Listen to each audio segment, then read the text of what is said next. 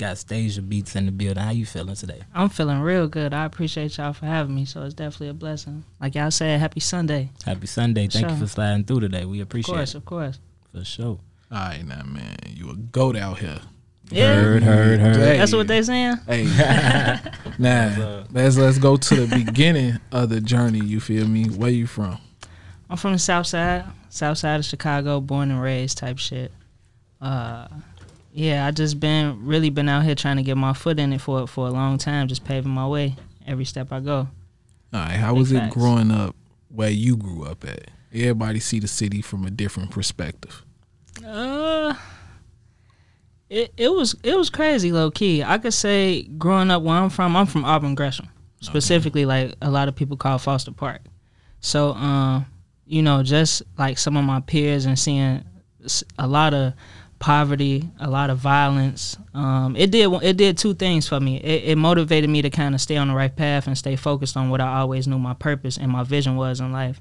And then the other half of it was just like showing you firsthand how you always got to be on your P's and Q's as much as possible. You know, like it's a lot of people out here that, you know, they live life differently, you know, and regardless of what type of different fields people play in, you just got to know your place out here and don't get tricked out, you know, and all this stuff that's out here. So it's funny. I was having this conversation earlier this week, and we was basically talking about being a product of your environment. Now, I feel like it is impossible not to be a product of your environment. That's facts. The only difference is everybody has a choice on how they allow their environment to influence them. And you just said you used it as motivation by seeing the shit. You know what I'm saying? And my example was, if I walk past the drug dealer every day, you know what I'm saying, that's what I'm looking at. That's what I see. If I see the drug dealer driving a nice car, you know what I'm saying, he got all the money, you know what I'm saying, and my family struggling, I may not have a mother or a father at the crib, and I got to take care of my little brother. It's my only option is to get out here and do what I got to do. Yeah. You know what I'm saying? Compared to somebody that is struggling and may have more of a support system behind them. At that point, then you can be like, man, I see the struggle and I just want to make it out of the struggle. I'm going to go to school. I'm going to do everything I need to get out the struggle. You feel me? That's true. So I was happy that you said, you know what I'm saying, what you just said. I think one of the biggest turning points for me was staying in school, really. Having the opportunity to go to college and really leave the city and live somewhere else. Like, not just living somewhere else, but around different types of people. So, like, I'll be 100 with y'all. I'm not a saint. Like he said, being a product of your environment is kind of inevitable. So I like dibbed and dabbled in a few things that I'm not too proud of, and I won't repeat some of the stuff I did. But at the same time, it's just like when I had the opportunity to go to school and, like, I was by myself 5 hours away from my family. I'm in southern Indiana, so it's a whole different demographic of people. And you got to learn how to move. You got to learn how to think smart. And then when I came back home for, like, the first couple summer breaks, like, when I was in school, like, on my campus, you look above the heads, it's like glass houses and mansions and stuff like that. I come back out here, we don't even feel comfortable standing on the block. We own that car. Who that in that car? It was just a turning point to, like, this is, like, it's more to life than this, you know what I'm saying? And to just stay focused and try to achieve those things that kind of stay on that path. Yeah, that's dope. For sure. Environments, man, that leads to a lot of, I would say a lot of stress too, and a lot of realizations you have with yourself. So when you get the moments you can pull yourself up out it, it's like you relieve for the moment, then you come right back into the environmental stress and everything and all the factors that contribute to, like you say, can't even stand on your own block. You know what I'm saying? Like, it could be a store, like, literally right down the street from your house, and that store is an intersection of a place you can possibly lose your life or your freedom at. You know what I'm saying? So, like, I believe on top of that, though, it leads to quicker decision makings, would you say? That's true. I agree. You got to know how to be quick on your feet, because anything can happen at any moment, whether good or bad. You know, if it's something good, you got to know how to accept it and build upon it. If it's something bad, of course, you got to know how to do what we call get out that jam, you know? So it's like you always got to be, like I said, on your P's and Q's, definitely. For sure. And now with the beats part of your name, how did you start getting into beats and into music and things of that nature? Like, when did that first catch your eye? I was into music ever since like I was an adolescent for real. So from what I could recall, I wrote my first rap when I was like 5 or 6. Okay. It was just something like real basic, real simple, and I recited it for my family, and it might have been like trash at the time, but of course they gave me the motivation like, yeah, that's dope, woo woo. So I kept writing, and then like I just got real kind of like well versed as far as like rapping and lyricism, and then from that I just started making beats. So I used to have, matter of fact, one of my homies, his name Crazy, but anyway, when we was kids, I probably was in like 5th grade, 6th grade. It's like when Snap Beats was hard, like Lean With It, Rock With It and all that. And he downloaded FL Studio on, it was this old ass white IBM computer my granny had, and he downloaded a free trial, and he just showed me like the basics of how to kind of build the percussion at least around the beat and add different instruments and stuff to it. And it just took off from there. Like after he put that on my computer, I'm talking about every day I'm in that basement trying to make 3, 4, 5 beats for I can't explain how many years, and it just grew upon that. The last like creative skill set at least that I welcomed upon myself was engineering, and that partially came from rapping because I could never really find like somebody to craft the sound that I wanted. And by the time it was time for me to go to college, I'm like, well, I kind of did all my decision making like at the very last minute. But if I'm gonna go somewhere and do anything, then I might as well do something that I would like to pursue in the long run, and that was sound engineering. For sure, and that's crazy. But the beats came from it, just like I guess from rapping and being around other artists and stuff. It's crazy. You learn something new every day. I didn't even know that you was a rapper first.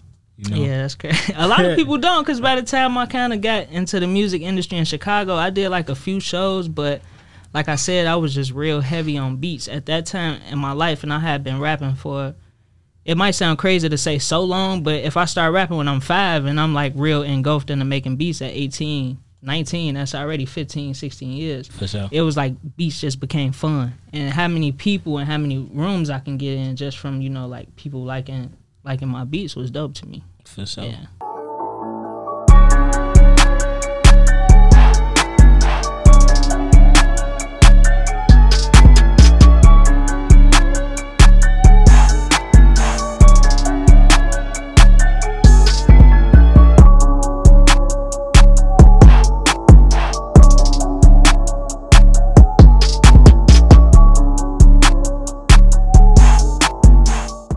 Now, you got to the point, up to your point where you got into engineering and everything. So, like, what was your biggest, what can you call that? Like, it's a word I'm looking for, but pretty much, like, what was your biggest challenge in switching from rapping to then producing and then getting into engineering? Like, pretty much right at the crossroads of producing over to engineering.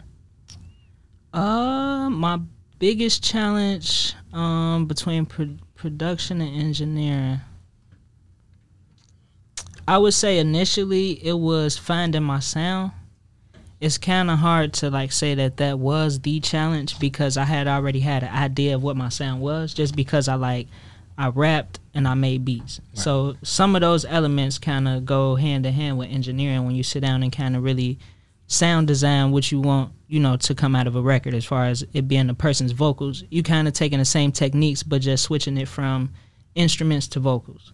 So I already had an idea, but to really find like my glass sound, I had to just like, it was really off of a song I recorded myself, and I just sat down and took my time while I was in the studio by myself. I ain't had no interruptions, and just really mixed it to how I thought it would sound like if it was a commercial radio record.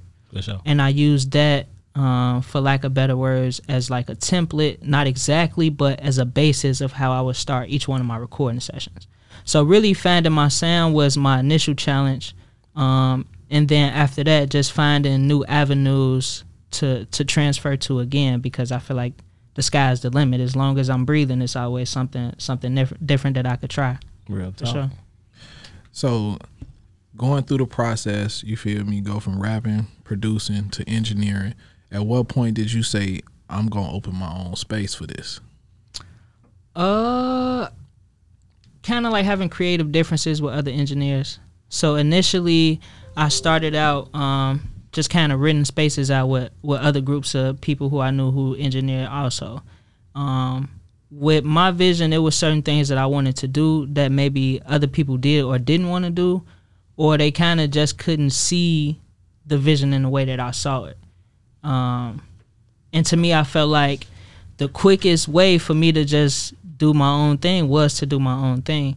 And it wasn't necessarily like any hard feelings towards anybody as time went on or whatever, but just like being able to have my own space, my own freedom, even if I'm not pulling up for a session or to make beats, just if it's a space for me to come and just like release, or, you know, just have a creative space for myself to be, you know, to be in personally, just to have my own thing without anybody having to interrupt it or dictate how certain things would go. So it was a leap of faith the first time I did it, but I'm happy I did, because I've been able to grow pretty much ever since. How long did it take you to realize, like, damn, this is a business? Not long, actually.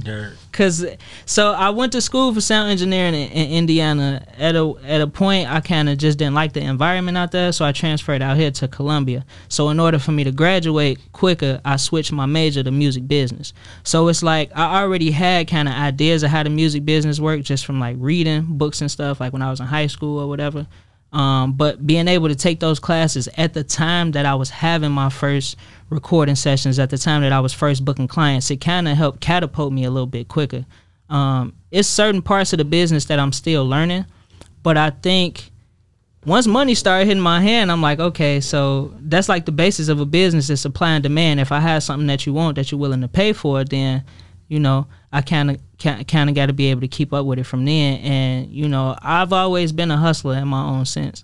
So I understand like the basis of what it is to get people what they want, but also to also make sure I get something in return for it. All right. Yeah. So now, you manage, right? You do manage. Okay. Because I was gonna say, you are very hands on. You know what I'm saying? Like, you get. I feel like producers and engineers, they are hands on in their own right, but like you're forefront hands on. Like when you that type of hands on where the artists don't even got to speak, and it's like moves being made, you know, buttons being pushed, and on top of that, they can fall back to you for like production and engineering, and you know, and probably even good conversation, good inspiration from you. Do you ever just sit back and reflect like, I do handle a lot, like I got a lot on my plate, like for a good reason. I ain't talking about like no reals. It might be stressful, but I'm talking about like for a good reason, and that give you that motivation to push forward with all that. Big facts. Big facts. I definitely I wear a lot of hats, so I take on a lot of jobs at one time. A part of it is fulfilling when I see like some of those goals that we set start to get accomplished. It kind of drives me to push for more. At the same time, it do get a little bit stressful, but to whom much is given, much is tested. You know what I'm saying? Sure. And when you say you want to eat, you can't be upset when your plate is full. You just kind of got to digest it and take your time with it as you can. So it do be a lot of it sometimes, but what I want is so much bigger. So if this is a lot, then I just got to be able to brace myself for what's on the way. You know what I'm saying? So it do kind of get to those points, but for me, it's just a challenge, another thing for me to accomplish for real. For sure. That. Yeah. Have you been in a position where you had to navigate the politics of Chicago music? Yes. I don't know if I failed or if I succeeded, but yeah, I definitely have. It's been certain situations where I've seen stuff play out in a way that don't make the most logical sense, but I guess in the long run of things. So this is what I could say. As I'm taking on artist management and owning my own recording studio and like kind of transgressing to a more of an executive side of things, when it comes to business, you always have to act in your own best interest. For your own best interest and for the people who kind of work with you and help you build what you do. So there have been times where I've come on to things as like being a team player type situation to an entity that was already set up, and just kind of had to deal with a certain chain of command when I'm used to running things my own certain type of way. So, you know, not really a bad experience from it, but just like a peek behind the scenes to see how things happen on a larger scale and digesting it as a way that I need to move going forward. You know what I'm saying? Talk about like running things under your umbrella. You know what I'm saying? I know you spoke a little bit early on it about like you trying to get into the marketing and everything of it, but talk about like how it's unfolding for you right now. Right now, it's kind of re-unfolding, if that makes sense. So my original location, we had to shut it down at like October 2022. Not exactly sure what happened, but the place where I was leasing my 3 units from, I had an A, B, and a C room, and I had like about 3 or 4 engineers who worked under me, kinda. They just like shut the building down. I called to pay my rent one day, and he like, yeah, y'all got 30 days to kind of move around. I'm like, when was y'all gonna tell us this? He's like, I'm telling y'all now. You actually the first person. And by the time I pulled up to the studio, everybody in there was just like pissed. You know what I'm saying? Like, this is not what we was expecting, and it was kind of coming off like the tail end of COVID or whatever. So, in October of this year, I just reopened my space in the McKinley Park area.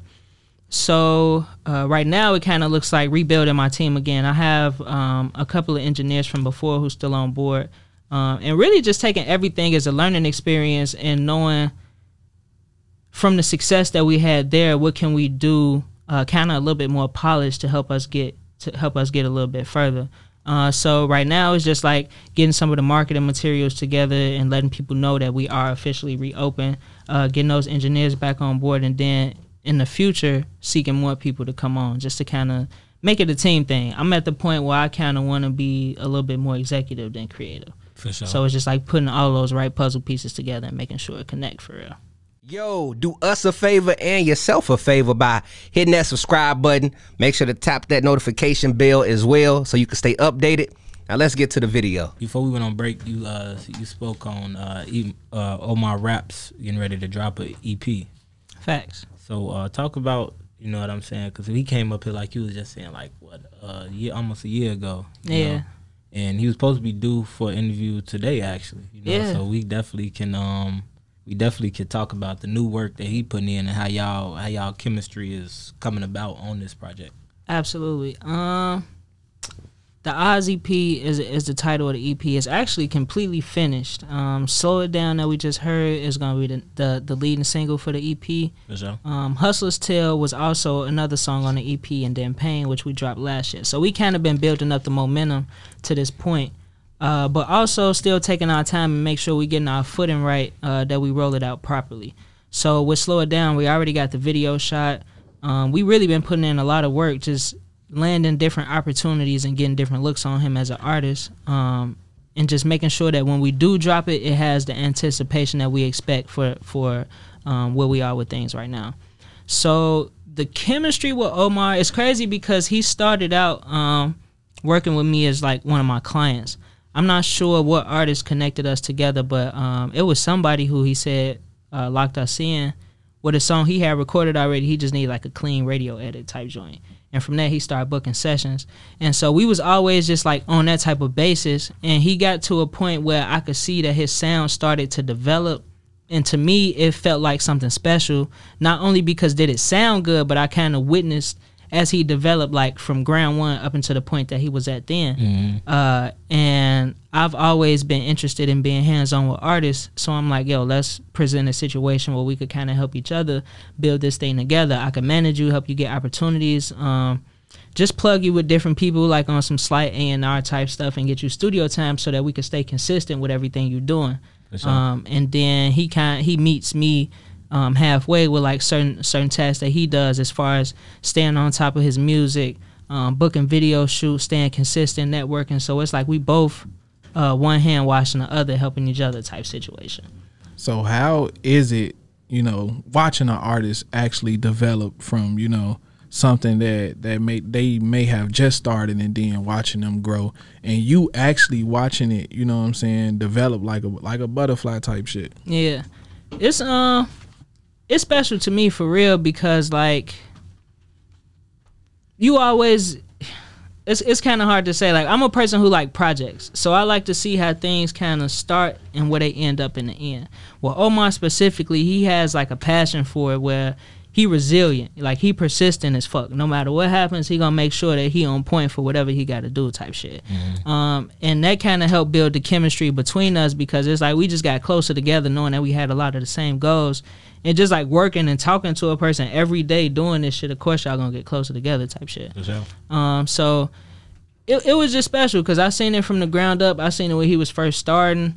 Every time he got an idea, he'd come to me, even before I started managing him. Yo, what you think about this type situation? So when he really started putting that stuff out, and to see him execute and complete things, it's like, it's a proud moment for me also. So I could only imagine what it is for him as an artist, being the face of everything. For sure. Yeah. And in the little time I was been familiar with his music, you can see that, like, when he rap, like, you know, like, one thing that I feel like I got a personal feel for, I know when somebody is for real. Like, I don't care how good you try to hide it, but I know when somebody is, like, for real. And, like, you can feel it. You can feel in his delivery, just as who he is as an artist. You know what I'm saying? Because on a personal level, I haven't developed that with him, but as an artist, you feel that he's for real. And for y'all to share that same chemistry, even with you, like I say with you, like, I could tell by the way you talking.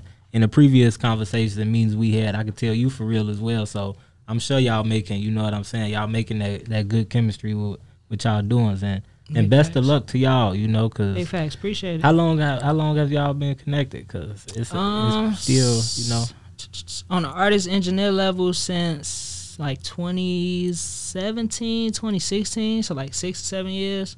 And then on a more like closer business level for a little bit over a year. And within that year, we accomplished a lot of stuff. We put out a lot of content, released a lot of music. His views has gone up on his music videos. His streams have gone up. His following has gone up. We landed the 50th anniversary of hip hop with No Grease. It was a freestyle cipher that we just did in July.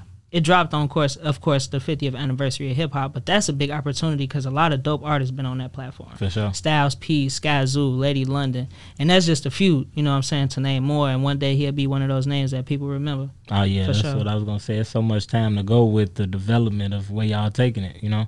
Yeah, and development is key. A lot of people don't develop no more. You know what I'm saying, and that kind of make it a lot more special too. For real. We in the cutting corners era. Like I feel like Facts. a lot of people will see something online or see something that they peer is doing, and they try to cut that corner as quick as they can. Like they see somebody going this way, they trying to, you know, you can't do that. You gotta take all the bumps. Hey, if you ain't where you want to be, you gotta conquer these levels. That's why you there. You know what I'm saying? You got it from ground zero all the way to the top. You gotta conquer these levels. So it's gonna pay off. You know. That's big facts. For real. What's been your favorite part of your own personal journey? At this moment right now, just seeing how far I've taken things. Like, from starting putting on $100 a month for rent at a recording studio, which I didn't even want to pay rent to engineer. I really just came in to make beats. And one of the guys I was in there with was like, man, you better start engineering. That's where you're going to get most of your clients from as far as the beats and making money and stuff. But anyway, from seeing where it came from, paying $100 a month to the point where I was able to employ people consistently, like put money in people's pockets, like get people pay stubs to where they was able to go out here and get cars and get stuff in their name, just like creating opportunities for people who come from some of those same environments as myself. And being a small black-owned business in the middle of Chicago, coming from where I've come from, to me, like, that's a major feat to accomplish. And just knowing that if I can do that, what's next to come? If I could do that by myself, so to speak, at least I built it by myself and brought people along as the journey progressed. But what can I do next? You know what I'm saying? And so that's probably one of the biggest things, just being able to sit back and really be like, we put in work for it to be to this point. Let's keep going and see what we can get it to. Facts. All right, man. My favorite question now, man. If you can go back and give your younger self any advice, what would it be? Choose your peers more wisely. Definitely choose your peers more wisely. I haven't done a bad job at choosing my peers. But I feel like a lot of times I've had to learn to capitalize on having certain resources, how to capitalize on having certain opportunities, and just having to capitalize on like the different things within my network. A lot of times you got so many people in your phone where some of the things that you trying to accomplish are just like 1 or 2 steps away. It's like 1 or 2 phone calls away. You'll be surprised how you can make things happen by just reaching out to people. They reach out to somebody know, they reach out to somebody they know type thing. And one thing about kind of being like the captain of the ship is making sure that everybody else is good, but not losing so much of yourself in that you forget you got to make sure you good to make sure everybody else good at the same time. Sure. So really just choosing my peers more wisely, for real. Big facts. All right, before we get out of here, anything else you want to tell the people? Yeah, everybody to follow me on social media. My Instagram is SNDBR_CEO. That stands for Soundboard CEO. Make sure y'all follow the studio page. That's SNDBR_MG. From there, y'all will see pretty much all my social media accounts, everything we got going on as far as studio time, giveaways, the artists I'm tapped in with, any events that we locking in, that we sponsoring. Make sure y'all tap in for that. We got a studio giveaway coming up real soon, so y'all definitely gonna want to make sure y'all follow me on social media so y'all can see the updates for that. All the artists trying to get in the recording studio, this y'all opportunity to come through, lay some hot stuff, and see what we could take from there. You never know. I might be looking for some more clients to manage. Big facts. Big facts. Now, drop the social media one more time for them. On Instagram, my personal page, that's SNDBR_CEO. Or you could just search Stasia Beats on Instagram. And then the studio or the media group page is SNDBR_MG. And make sure y'all follow my artist, Omar Raps. I almost forgot to throw that in there. That's OMAR.RAPPS. Oz EP on the way. So make sure y'all tap in with us for sure. All right, Jimmy, talk to the people. Yes, sir. Hey, shout out our guest, Stasia Beats, for coming through. Now, first and foremost, I want to say, if you out here listening and you going through your journey of music and you want to reach that professional level, sometimes that reach of professional level don't start when you get there, because you gotta work your way up in it. So please tap in, artists, please tap in, because I just love when artists go about their business better. Please tap in with Stasia Business. I said Stasia Business. Yeah, like pretty much. Though. Yeah, Stasia Business. Tap in with Stasia Business, Stasia Beats, and get in the studio. You know what I'm saying? And connect. Don't be scared to connect with nobody and meet new people and meet people that will support you along your journey. But second of all, I wanna definitely give flowers to Stasia Beats, because I love supporting women in the game. You know what I'm saying? And I feel like it ain't just you ain't got to be just on the mic. You know what I'm saying? You could be in the back handling your business. And like you say, you put so many people in positions where they can get check stubs. You know what I'm saying? That ain't no. I don't really, and me personally, I don't really say. I try not to say small business no more, because that's major. You handling major business. You know what I'm saying? That mean your paperwork in order. It ain't just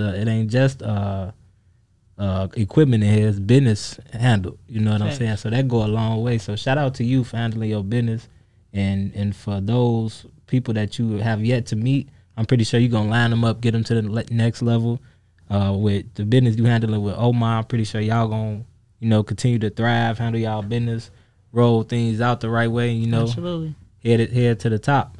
So if anybody out there listening, man, get in tune. I want to see more networking with opportunities like this, and shine more light on people behind the scenes that can prepare you for it. You know what I'm saying? So, absolutely, I appreciate that too. Oh, no problem, for sure. So follow Ill Sound Radio, ILLSOUND Radio. Follow Groove Nuke, GROOVNUKE. Download the iLLANOiZE app. Stream music 24/7, and that's pretty much all I got to say. Jay, what you got to say to him? And I started this off by saying you're a GOAT. For sure. You feel me? Throughout this entire interview, you described why you was a GOAT. I don't know if you caught it, you know what I'm saying? But you described why you was a GOAT. Facts. I don't know if you've been in it longer than me, the same time as me, but I've been seeing your name for as long as I started this. You feel me? So, and that's, I want to say, like 10 plus years. Definitely. So for you to still be here, figured this shit out, like you say, motherfucker went to the car lot and got a car because they employed under you. You know what I'm saying? Like, not too many people are even in position where they can help people in a manner like that. You know what I'm saying? So always just like, fuck it, bro. None of this shit matter but what you got going on. Like you say, you gotta put yourself in a position where you only can think about you, and then I can help everybody else around me. Cause the better position you in, the better position you can put your people in. Absolutely. So just keep grinding, keep growing, and man, just don't ever get caught up in this Chicago shit. You know what I'm saying? Cause you bigger than Chicago. Like everybody want to make it out, but imagine the next level and the level after that, and you on your way there. So just keep rocking, keep grinding. For sure. Appreciate that. Thank y'all for having me. Thank you for sliding through. We appreciate it.